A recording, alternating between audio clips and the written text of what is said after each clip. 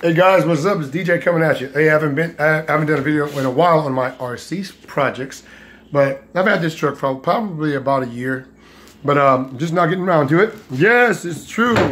It is the Scx10 2. I am just now getting around to it. I know it's not old, but yeah, getting around to it. This is my color scheme. Yes, I did paint it green. Okay. I think it's pretty cool. Kind of got a lime green thing going on. Painted it on the inside, then I flattened it out to get rid of the shine on the outside. I decided to go with a green and blue theme, so to speak. Here's a chassis right here. Man, I had this thing put together months ago, you know. But things come up, you know, get put on the back burner or whatever. But yeah, it's a brand new truck. I got it months ago, probably about a year ago. But anyway. Here's the box even it came in. The Scx10 2. I'm pretty kind of excited to get it going. You know, I've been dragging my feet about it. I'm trying to make it look as scale as possible.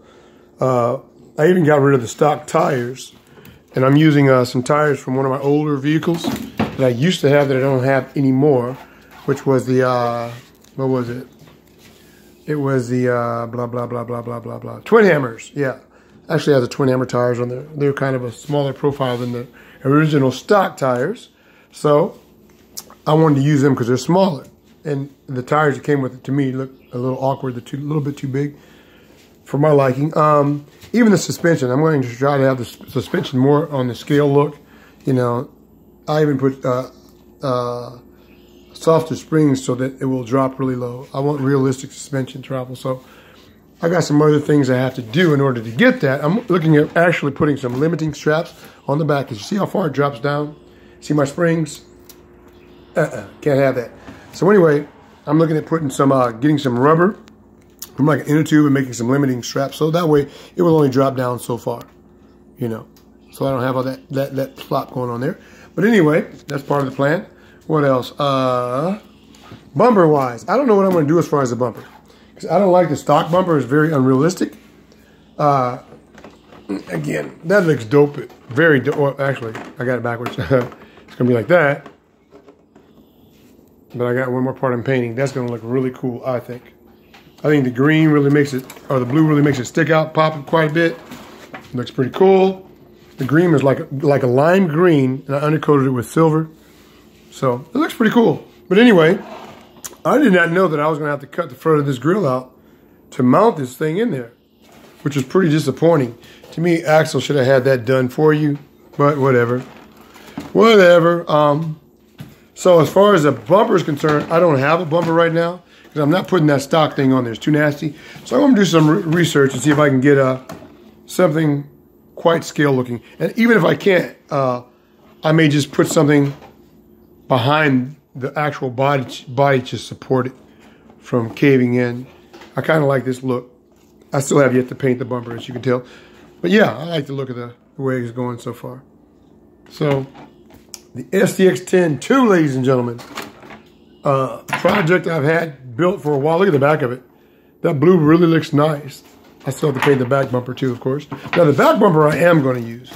It's just stock. That's fine. But the front bumper, You get hung up on too many items. So, yeah, hopefully I can get some driver figures in here.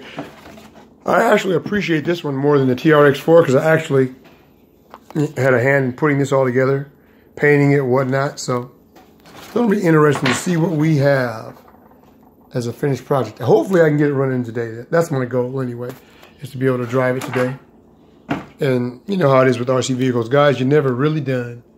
Just keep on tinkering with them until you get them to look fully the way you want it to look. But again, I think Axial did a good job looking at, that's this picture of the stock one off the box art. There's those big old tires. I think they look not to scale, personally. So I'm going to try the tires I got on there instead. But it's a very well-built vehicle, highly recommended. I got mine at the time really cheap off Amazon for like $260 last year, something like that. Got a waterproof box on it. But this still, I would have to say this. This Scx10 kit is really nice. But Traxxas has everybody beat, man, with the TRX4. Everybody. I mean, on the Scx10 2 kit that I have here, something that I don't like that the Scx10 that they do. Like the ball ends on this truck are plastic. You know, that's stupid. You know, this truck is like a top-notch truck, but yet they give you some raggedy ball ends. It doesn't make a lot of sense to me. The ball ends on these are like plastic, which is like a friction point. So you would hope they would give you metal ball ends like on the Traxxas. Again, that's why Traxxas is outshining everybody. You get your money's worth, you know. And the Scx10 too, they're getting smart about it though, because they dropped the price a couple of dollars, like $29 or $50 on this truck, because they got a brand new one coming out. It's a takeoff the Unimog. They call it UMG. Yeah, Unimog, close enough to it. But anyway, it's a takeoff of Unimog. So that's brand new and it's coming out. And on that one, they actually dropped the price because they know they can't compete with the Traxxas TRX4. Just can't do it. I have a TRX4. I know what I'm talking about. As far as quality, they can't. Now, as far as trailing ability, I would think, I'm not a rock crawler. I'm just into RC trailing. I would think this one would be the best because it has a low center of gravity. And I really like that. I'm not looking at it. The Scx10 has portal axles, but to me, it's not all about the portal axles. You know, I like realistic axles. I love the axles on this axle Scx10 2. I really like the axle a lot. They're smaller. They look more to scale. So that's really cool. Now, where they messed up on, not really messed up, where they lacked out on is they don't have fender wheels for the rear. So I'm going to see if I can find somebody that makes aftermarket fender wheels, because that's a really big plus. That way you keep all the gook and stuff off the inside of your chassis, off your battery, mud, whatever. So, yeah.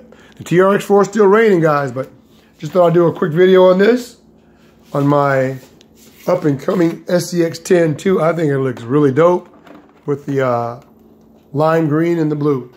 I love it. I love it. But anyway, there you go. All right, DJ, over and out.